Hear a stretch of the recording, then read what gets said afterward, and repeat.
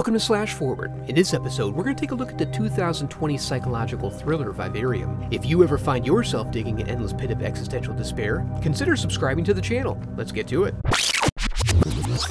We open on a nest where a cuckoo has laid its egg. Upon hatching, it manages to come out on top, forcing the mama bird to waste her best spring feeding and caring for it. This is referred to as foreshadowing, and it happens right outside the classroom where Gemma teaches, providing a prime opportunity to educate one of her youths about the cruel, unforgiving reality of nature. That's nature. That's just the way things are. It's horrible.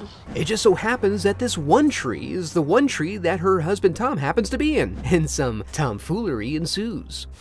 Come on, Mr. Tree wants to get to know you. He buries the chickling in the most shallow of graves before they head off to the office of a nearby real estate developer where they meet Martin, the most natural and normal human person you're likely to ever meet. He quickly lures them in with his charms.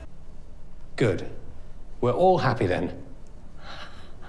And leads them to their new development. They arrive at a meticulous suburban neighborhood filled with identical lots that seem to go on forever. And while this doesn't fit their bohemian lifestyle, they do humor Martin with a tour of the premise. Right when they find themselves looking for a way out, they run into some luck as Martin has managed to creepily slink away without them for reasons unknown. As they try to take advantage of this opportunity, they find that they're disoriented by the uniformity of the houses. And try as they might, they always end up back at Unit 9. This goes on until they run out of gas. With no reception and quickly draining phone batteries, they have few options left, so they bunk down for the night. The next morning, Tom attempts to get a better vantage point, but can't see the end of it. They use the sun as a directional guide and cut a straight path through the hood. They do this until the sun goes down, never getting to the edge of the development, but finally finding some differentiation as they arrive at a house with lights on. It ends up being Unit 9, but this time they have a Blue Apron delivery out front. However, instead of enjoying delicious pre-measured meals at an affordable price, Tom uses the full house to send up a significant smoke signal.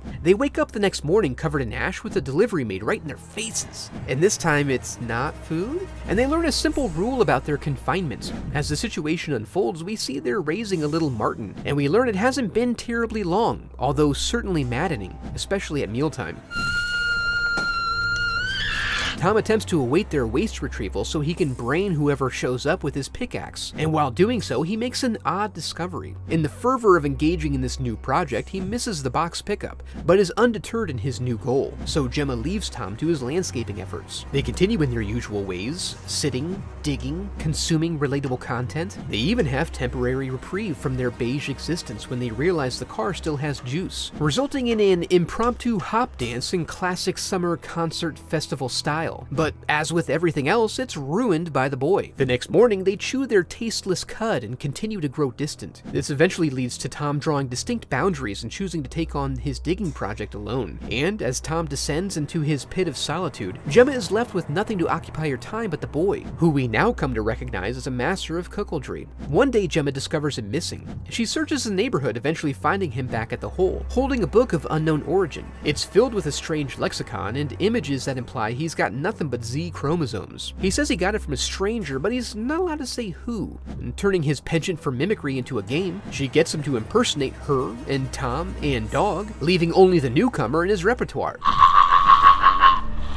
But she regrets asking as she immediately hits her limit for existential horror. Soon enough, the boy has lost his boyish charms, whatever they may have been. Tom's been working his body to death, and Gemma has a new game she plays where she tries to follow the boy to wherever he goes each day, but fails. Her enthusiasm wanes as Tom finally makes progress, uncovering a shrink-wrapped body in his hole. In a strange shake-up to their routine, they find the one place they could always return to locked, with old boy in there watching what for him must be porn. The next day, they take some time for themselves. Sunbathing, smoking, and reminiscing about the wind and the first time they met, things begin to get melodramatic.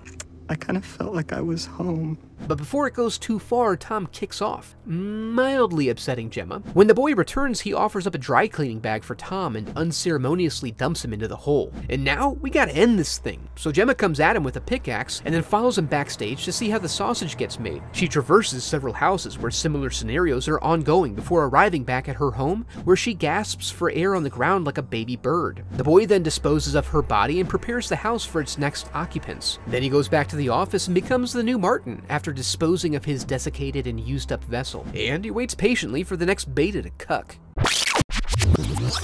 Vivarium was a movie with some big and broad ideas, but that suffered a bit in their implementation. Sometimes the character-driven portions seemed rushed in order to get all the pieces for this grand metaphor in place. If you enjoyed the video, I'd love for you to become a part of the channel by subscribing. Thanks for watching.